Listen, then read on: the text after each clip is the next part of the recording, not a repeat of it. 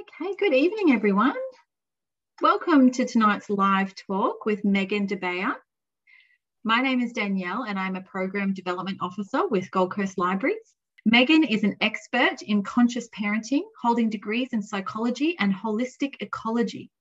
Megan's work has helped thousands of parents across the globe navigate the tricky waters of parenting in adolescence. On Megan's website, you will find her popular course, Strong Mothers, Strong Sons, as well as other courses and information to help parents develop essential tools to build positive relationships with their children.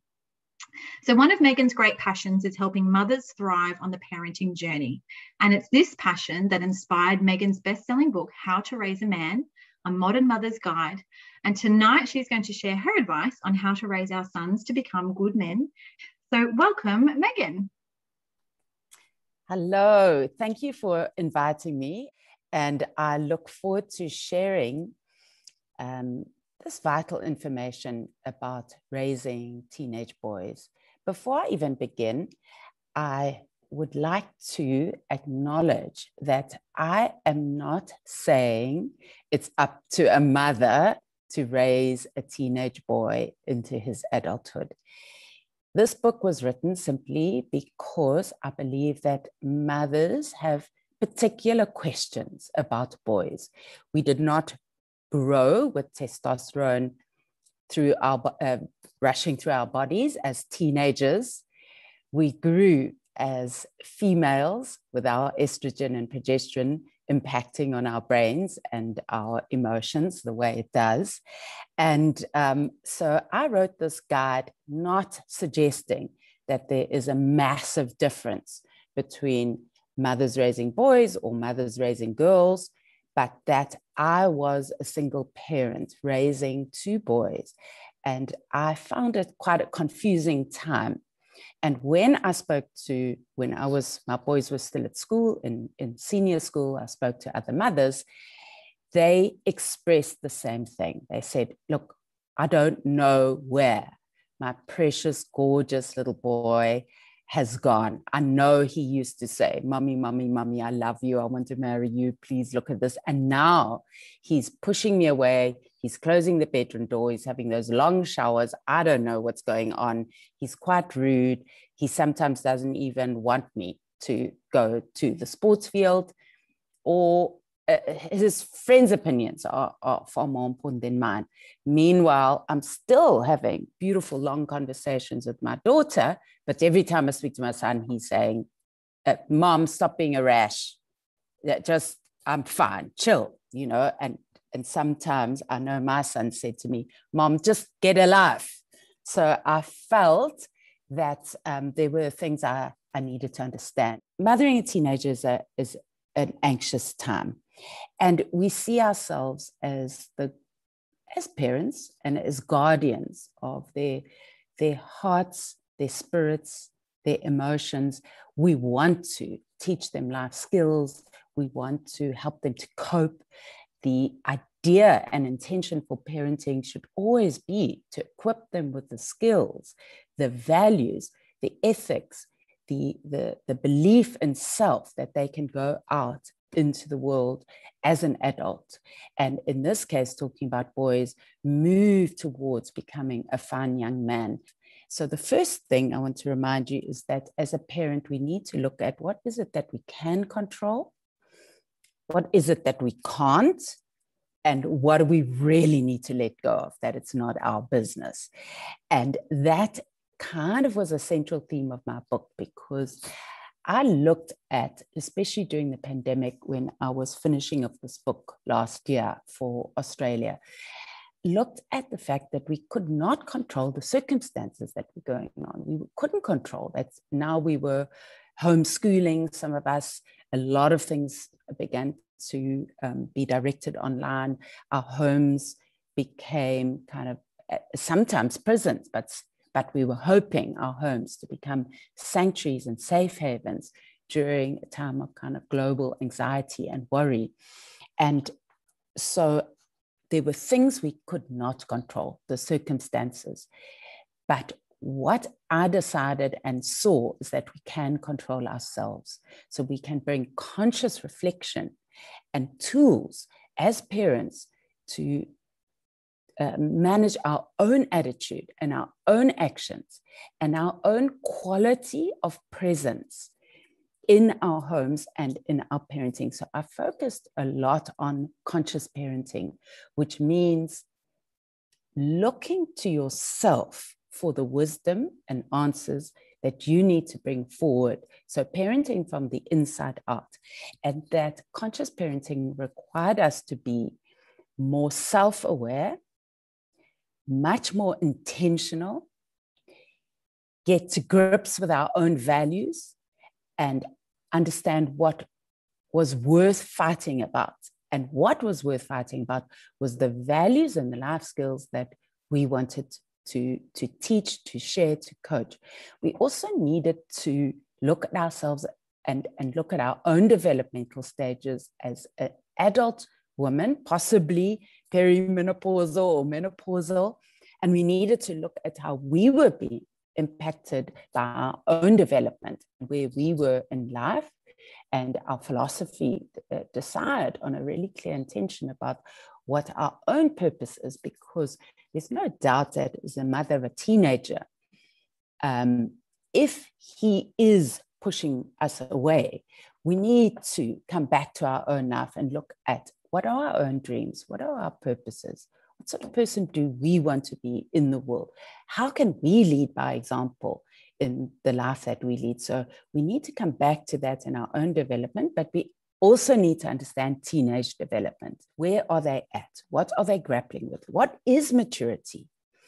How can we encourage a boy towards his maturity? How can we help him develop an emotional EQ? And how can we, as a mother of a boy, not shame a boy for his boisterousness or his sudden surge of hypermasculinity?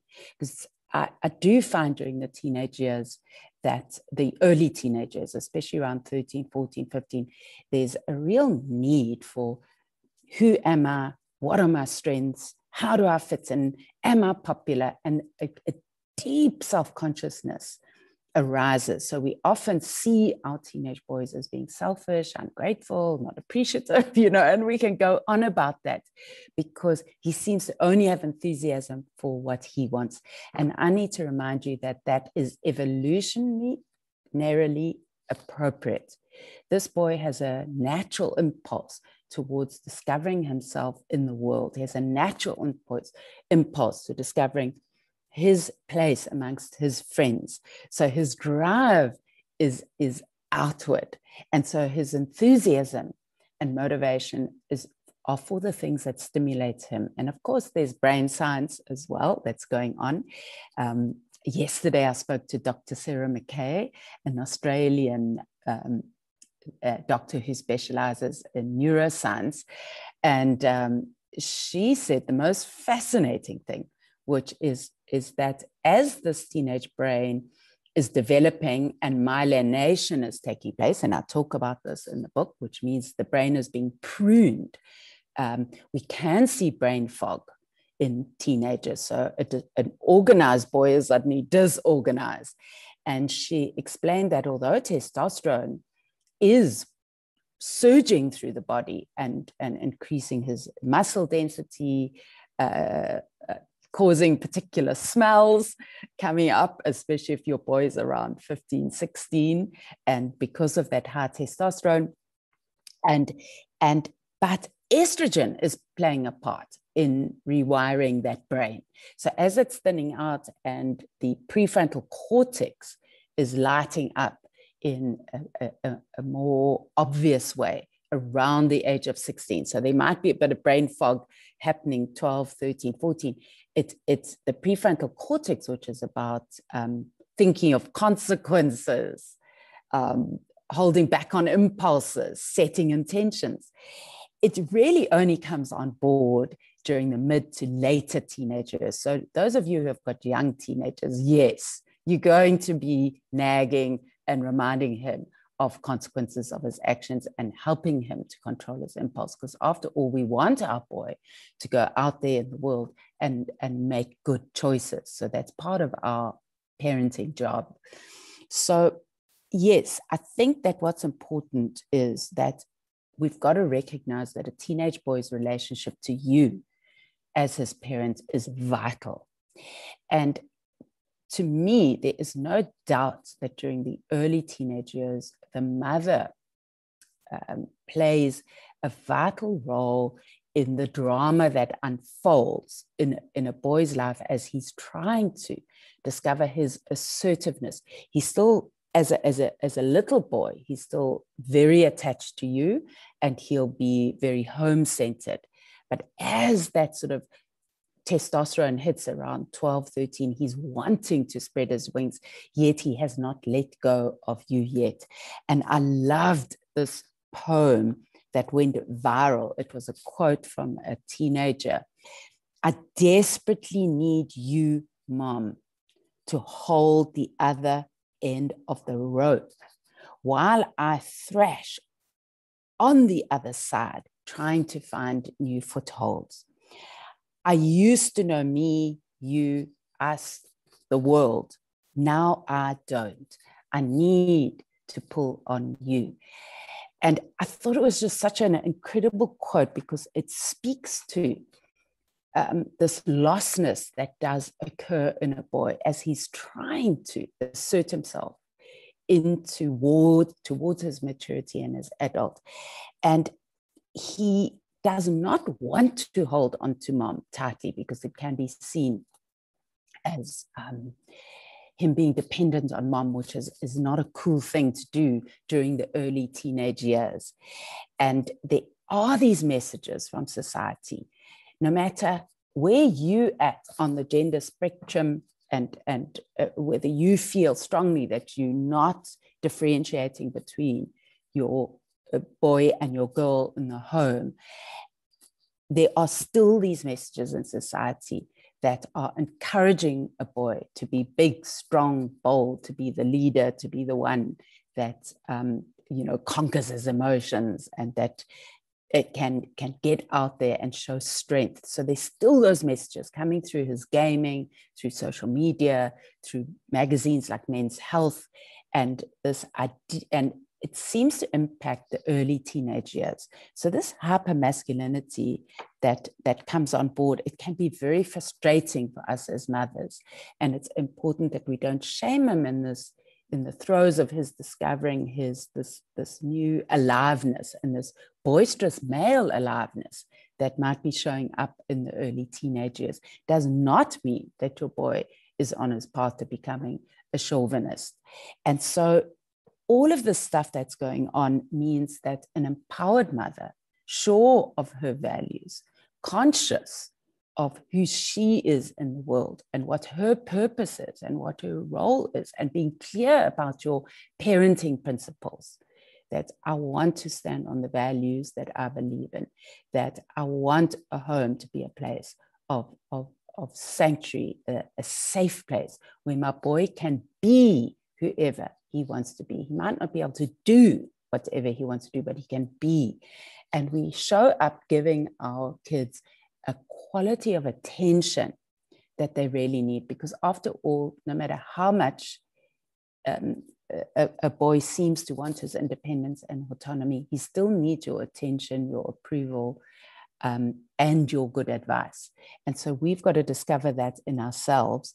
So his shutdown, that can happen in different ways. It can happen because of a closed door, or it can happen because he literally says, leave me alone, or it can happen because he withdraws and just goes silent. Those shutdowns can make you feel angry. It can break your heart. You can feel like you have lost him. And it's important to recognize that that is not true. The unconditional love of a mother is vital for a boy. And the unconditional love of a mother will help a boy remember his heart, remember his home, remember his values. So I'm going to say one thing now that I think is vital for all of you to remember. Your son may wander off from home and wander off from you and appear to be almost rejecting you, which can cause tremendous heartache. But he needs you to hold on to that rope. He needs to feel that there is someone on the other end, so that it can give him that security. And the more you focus on building relationship with the basic tools of relationship. And what are those basic tools? And I talk about it in the book. Sorry, I'm referring to it because I'm holding the book right here. Those basic tools of understanding, listening, empathy, seeing things from his perspective, understanding the teenage development phase. So not just looking to yourself to kind of control and dominate and get your point across, but making room for his own voice, no matter how silly you feel it is. So all those principles that you are putting in place is going to build relationship. And it's the relationship that is going to keep your son safe. And it doesn't have to be a relationship to you as mom. It can be a relationship to dad. And this book, really, honestly, I've heard from so many people that it's a book dads can read too, to understand the relationship of mother and son, but also to understand dad's role in a son's life. And so a lot of the principles and the exercises, it's quite a practical book. So at the end of each chapter, I have exercises will help you engage with these things that are vital for parenting, so that as he's holding on to that rope and you on the other end, you are remaining in relationship with him, no matter how far he's wandering off, because it's his good, valued relationship to you as parents that is going to inoculate him from the vices. And we all know the vices, okay? So we're all aware and worried about those teenage vices, and it belongs to his social work. So it's social world. So it's increased social media. And I talk about that in the book, worrying about substance abuse, about drugs, about vaping, about alcohol, underage drinking. We worry about pornography. We worry about sex. And that's all out there in the social world, which is where he's going now. So if we could keep him at home, lock the door and throw away the key, that would be calm us down and calm our anxiety down, but it won't help him to grow into his maturity. So we've got to trust him, trust our parenting, trust life. And how do you trust life? I think the beautiful thing for me is recognizing the soul level.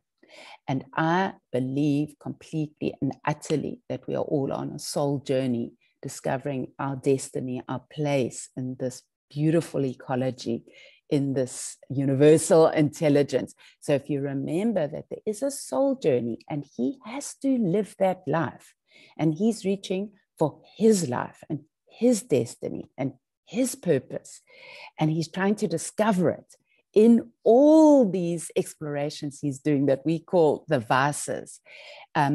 But do we still have to put in boundaries? Yes, yes, and yes again. So a good relationship will always include boundaries. There's that beautiful thing that Brené Brown says about every good relationship should have braving in it. So that's braving, as in BRAVING, and it stands for boundaries first: reliability, accountability, vault being how do we keep the secrets of our sons safe because he shared them with us. And I'm speaking to moms and dads here.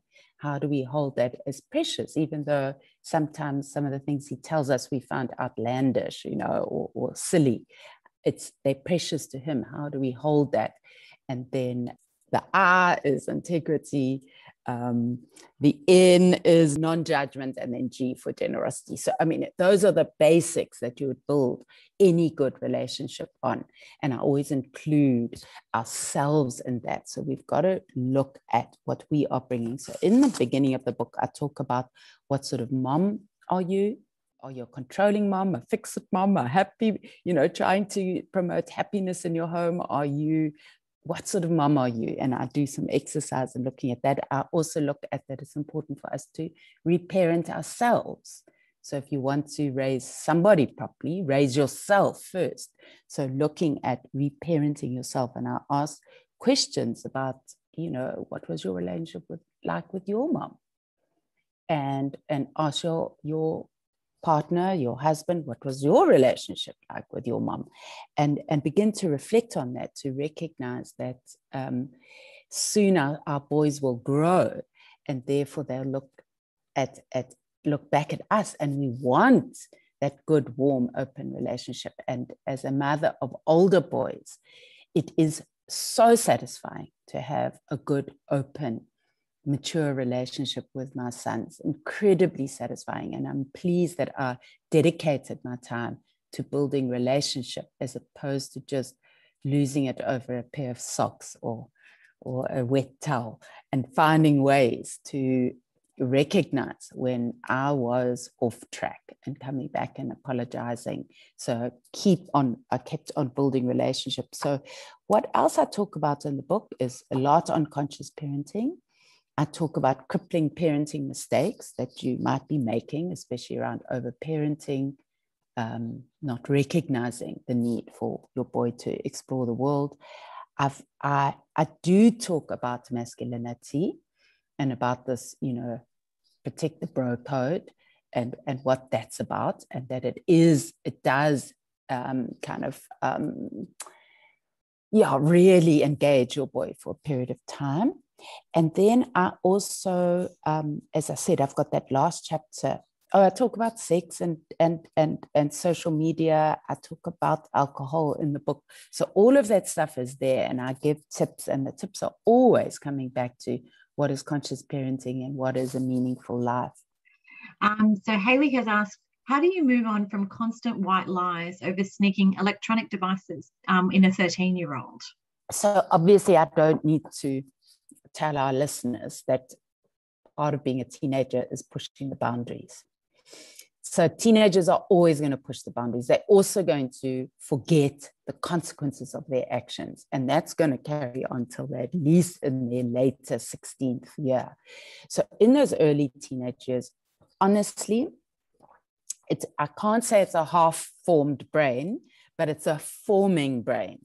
So therefore, this brain is in the flux of change.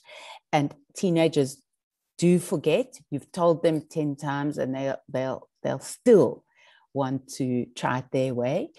Don't forget this need for him to assert himself, especially against the mother, because the mother is the soft touch. So we've got to find it in ourselves to hold a little smile on the inside and recognize this little bull behavior forever trying to assert itself, show itself, be mature, be big, be bold, be brave. And that's coming through quite a lot in the 12, 13, 14. So if you can hold that little smile on the inside, but still go back and put in that boundary. And we as moms and dads are going to find ourselves putting in those boundaries over and over and over again. So my advice to this mom is, yes, you still got to hold the line. You still got to put in the boundary. Don't shame him for the white lies. Just go straight in and say, look, I know you're using the device. So, you can tell whatever story you want. So we don't need to shame him for that, but we still got to put in the boundary.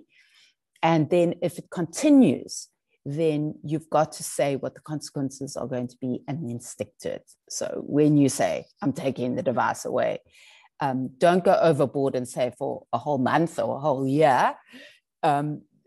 Put something in place that's realistic, recognizing that our teenagers, especially during the pandemic, need to be connected to their friends, but they can't be on devices all the time. So we've got to find this balance now between devices being used to connect to their work and to their friends, to their social life, but the safety boundaries, because devices all the time are not good for the brain. They're not good for concentration. They're not good for emotional health. So as the protector of your son's emotional and mental health, we have got to put that boundary in, and he's not going to like you for it. So that's the big, big, big thing for all of us, is to recognize that as we put boundaries in, we're not going to be liked. And so if you are that pleasing mom and that mom that wants to please, you've got to pull yourself up and recognize, no, you've got to parent from your principles and from your values, and not whether you liked or loved. And I promise you, in the end, you'll respect and come back around to you. I know that. What else? Are there any Thank you, other Megan. questions coming through? Yeah, so there's another one that says, how do you choose the best school for your child? I mean, what should I look for in a school and in my child to make the right decision? A Catholic school, which is play-based learning, or a Steiner school with lots of freedom? Mm-hmm. So it's important that a school fits our families. It's no use being in an alternative school when mom and dad or mom and your partner are alternative. So the values of the school must fit the family. That is the most important thing. Then the next step is to look at your son and to look at what are his inclinations, what are his talents. And clearly, if a boy is more creative and has this tendency to want to be engaged with art, with expression, with drama, then a Steiner school and a Montessori school can really help that. The more conservative schools and the more traditional schools and all boys schools are great for boys who are showing up with lots of testosterone and adore sport.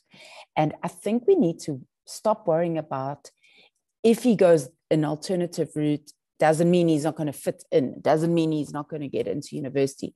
That's old-fashioned thinking. The thinking is, does the school fit with the personality type, the interests, the talents, and the values of the home?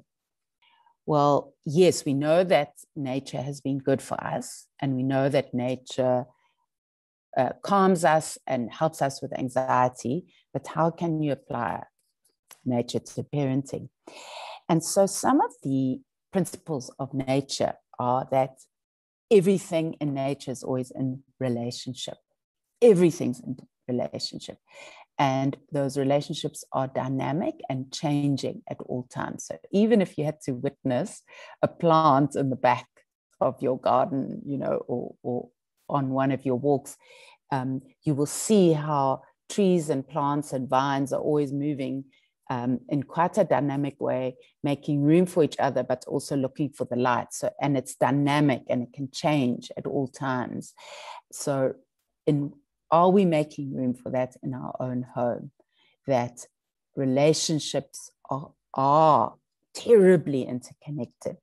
Your son is being influenced by his school, by his friends, by your relationship with your partner, by his grandparents, by his culture. So there are many interlinking relationships that are affecting where your son is, and trying to isolate a problem or isolate a problem child is not an easy thing to do. It's much more complex. There are many things.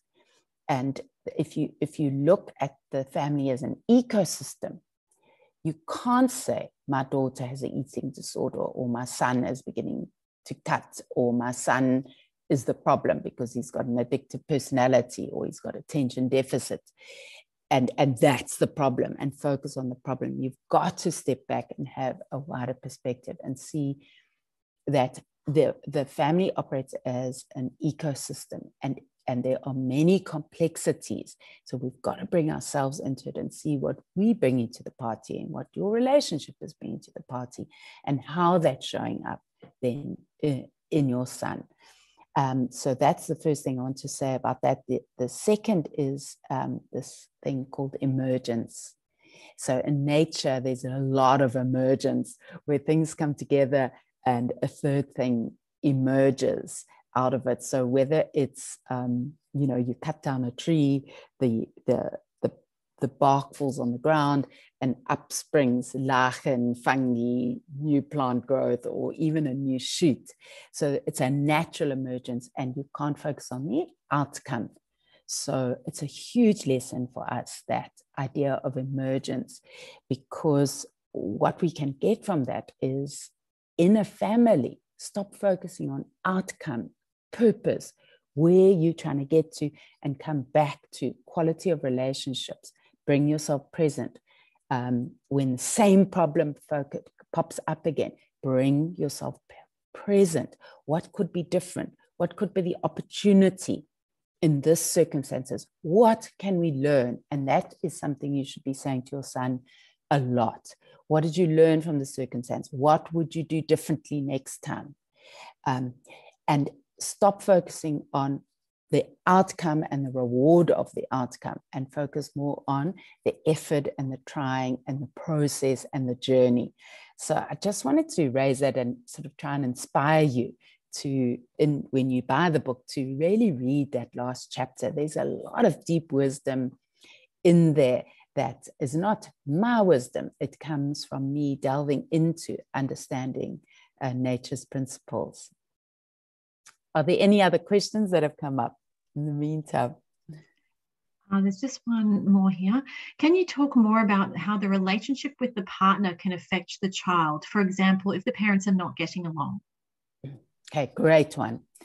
So most parents worry about different parenting approaches, and stop worrying about that. Unless a partner is abusive. And abusive behavior is violent, undermining, belittling, shouting, hopefully not slapping, hitting, but abusive behavior. Obviously, if you're the partner of an abusive person, it's really important that you get help and put in boundaries. You cannot just leave it. That abusive behavior is going to cause trauma and affect a child in the long run. But if it's just normal parenting differences, like the one parent is more lenient and the other parent is more strict, that is fine. You are preparing your children to go out there into the world. So they have to experience different attitudes, different approaches, different ways that we communicate, different feeling styles, different emotional states. Your son needs to be prepared for that in the world.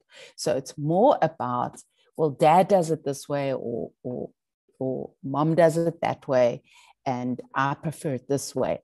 And your child will find his way through that.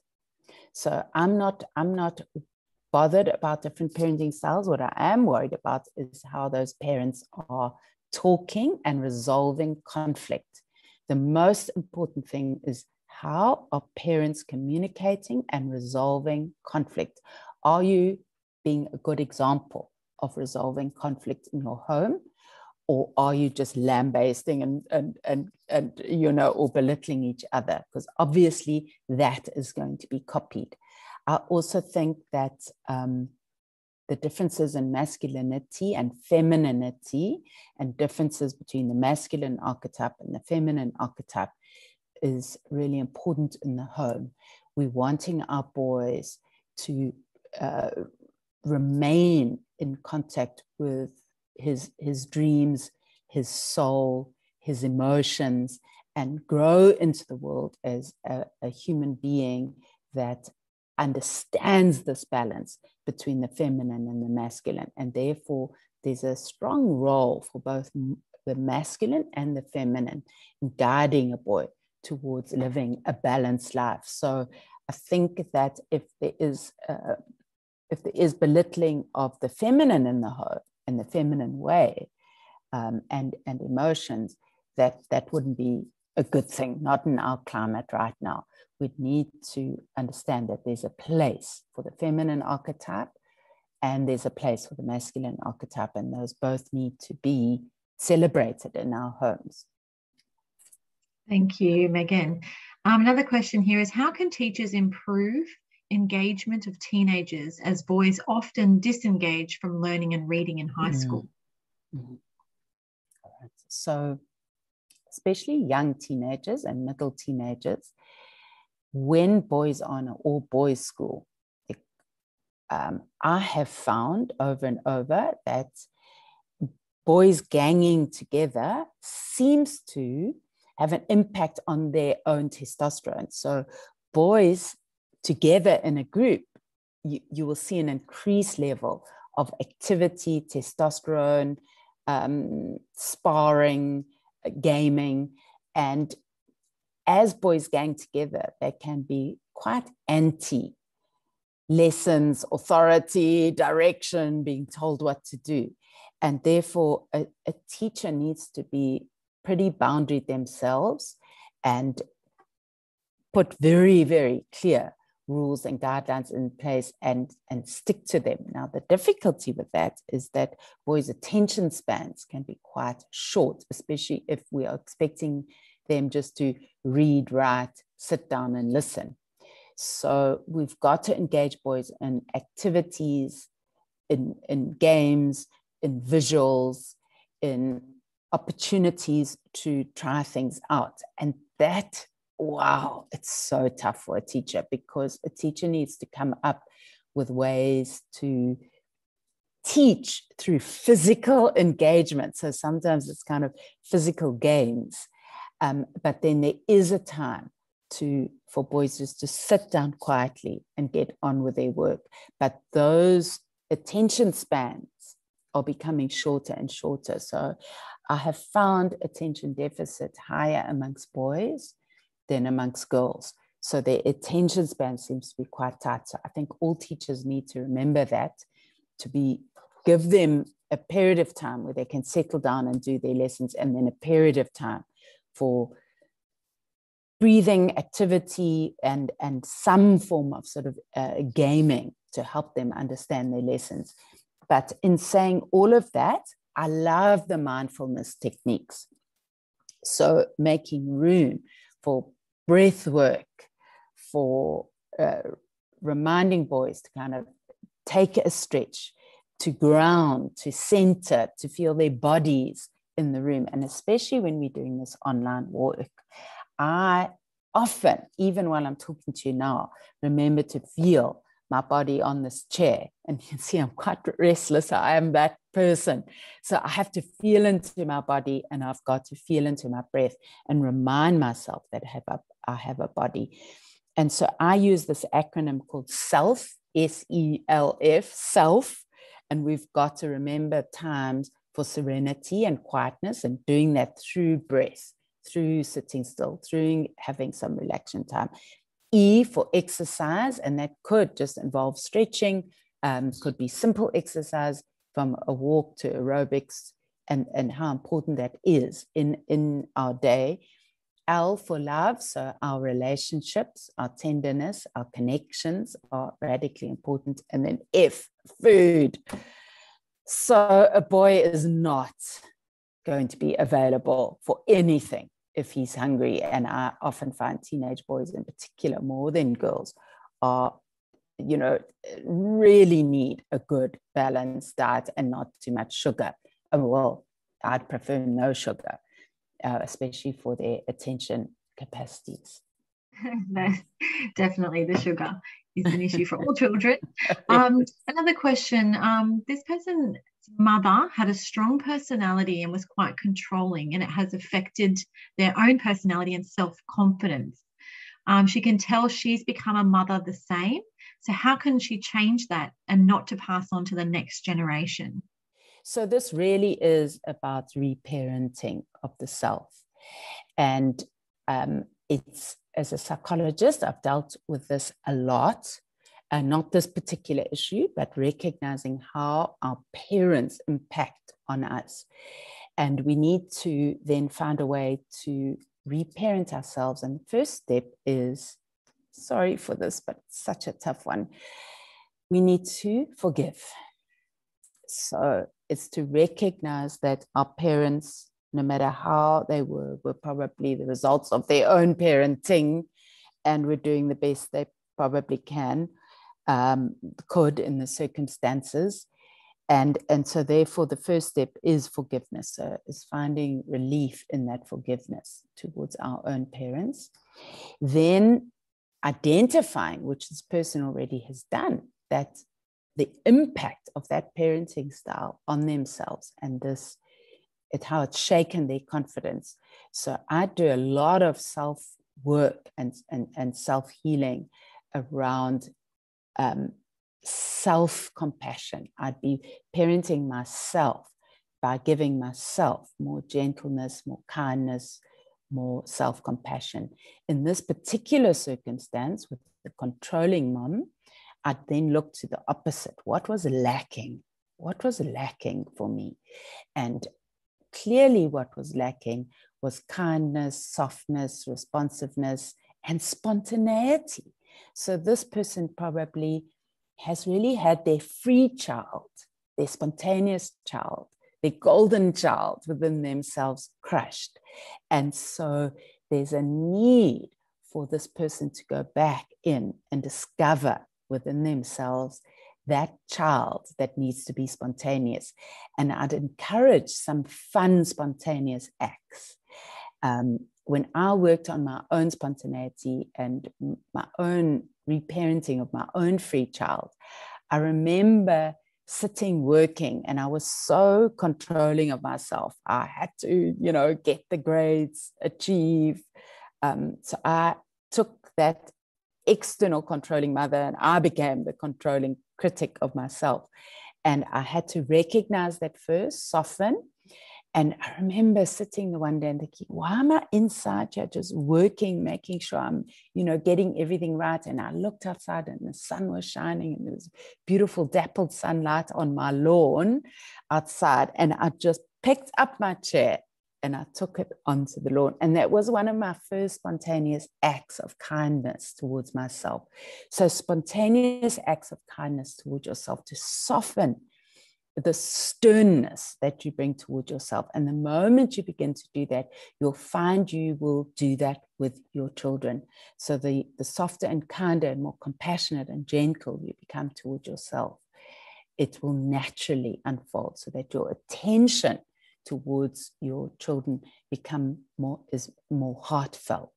And another exercise to try is to keep holding the image of wherever your son or daughter is, whatever age they are, keep holding an image of them as a little one, so of 3 or 4, and hold that image and let that image soften your heart. And when it softens your heart, then step into your teenager with this kind of softer, more open heart. It doesn't mean he gets away with anything. Remember, your son can be whoever he wants to be. He can't do whatever he wants to do. So there is always this activity between boundaries and compassion and empathy and openness and allowing. But you can't just, with the teenage years, let go of those boundaries. But we've got to do the dance the whole time between when are we going to put in those boundaries and be tough and in these words, kind of fairly controlling, because we've got to put an instruction in place. And when are we going to make time for empathy, emotional support, heartfelt engagement, spontaneity, fun. I'd highly recommend fun for this mom, trying to find the fun in things. What do you do with challenging behaviors? So screaming, hitting, etc. Oh, my word. Once more, is there any age coming through? 5 years old. Okay. With a little boy, I would first, as a psychologist, say, is there opportunity for that boy to let off steam in other activities? So is there opportunity for him to vent his frustrations, his difficulties? So is he playing a sport? Is he getting exercise? Is there some outdoor play? So I would focus on the venting of increased energy first and foremost. I would then make sure that it's not happening in the home amongst the adults, and that the adults are not acting like teenagers. They actually are self-regulating. I would then teach that boy 3 or 4 feeling words. So it can be as simple as mad, bad, glad, sad, and help him to identify those states. So, and you do that on an everyday basis. So, did you notice that little boy's sad, or I'm feeling mad today, and this is how it feels. I feel like a bit flushed in the cheeks. I feel tension in my jaw or my shoulders. I'm feeling mad because of, and you help this child identify feeling states, because a child who's just yelling and shouting like that is clearly expressing from different feeling states, but has not been able to recognize those feeling states.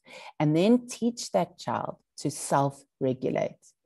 So identify the feeling. Is it sadness? Is it madness? Is it angry? Is it frustration? But find easy feeling words. And then they identify that, and then help them with some breathing techniques to be able to calm their own nervous system. And then offer some kind of reward for whether it's a hug or a praise or an affirmation about him being able to calm himself down by himself. And then you can role play that with him. And then obviously there's always room for pulling parental rank every now and then and just saying, this is, I've been through this with you. It's unacceptable. Go to your room, or go outside, or go and scream into a pillow. I'm not having this behavior directed at me. So there is room for that. And then there's also room to ignore. So there'll be times where you just have to ignore, but I definitely teach that child how to calm their own nervous systems down through breath work and identifying and being able to name the feeling. Okay, excellent, thank you. And I think this is a really nice question, actually, to finish the evening. It's something we all, as parents, wonder. What age do you find kids return to you after they get through those horrible teenage boisterous times? Yes, yes. Okay, so the brain science shows us that by the end of the 16th year, most boys are beginning to think of consequences and be able to have an active prefrontal cortex where they're able to think through their actions and set intentions. So from around the 16th year, setting intentions, then in the 17th year towards the end, and it just depends on if you've got a little boy who doesn't have a growth spurt in the 17th year, then this would be the 18th year. As parents, we need to start looking for activities that we can do with our boys alone. So I started this in the 17th year and 18th year of my son's life, where we identified what we could do together. So what I could do with my one son and what I could do. And it can be as simple as my youngest son loved food. So we explored restaurants and food recipes together. My other son just loved deep conversations, philosophical conversations. So we'd look for things and we'd spend time together looking for things where we could share in conversation. But it could be sport, it could be chess, it could be tennis, it could be walking the dog. It doesn't matter what it is. You find something that you can do with your son on your own, especially as moms, because boys tend to, fly off into their own independence and forget the necessity for a good relationship with mom. So look for those activities that you can do together and start putting them in place. And I definitely find around the 17th, 18th year, there is this opportunity for you and your boy to find activity, but you will never be what you were when he was 8, 9, and 10. It will never be that again. There will never be those times of, long lingering cuddles and him wanting to spend lengthy periods of time together. But there will be opportunities to be together as adults in a good, solid relationship. Oh, that is good to hear. Thank you so much for your time tonight, Megan. I can highly recommend to everyone to get this book. It's just so full of practical advice. Like, it's just lots of really interesting information about how to, like you said, recognize yourself and how you parent and how to deal with your teenagers' behaviors, discipline, everything. So it's really fantastic. So Megan has courses, advice, you can access her articles on there that she writes through there as well. So head to Megan's website if you'd like to find out more. Great. Thank you so much for that.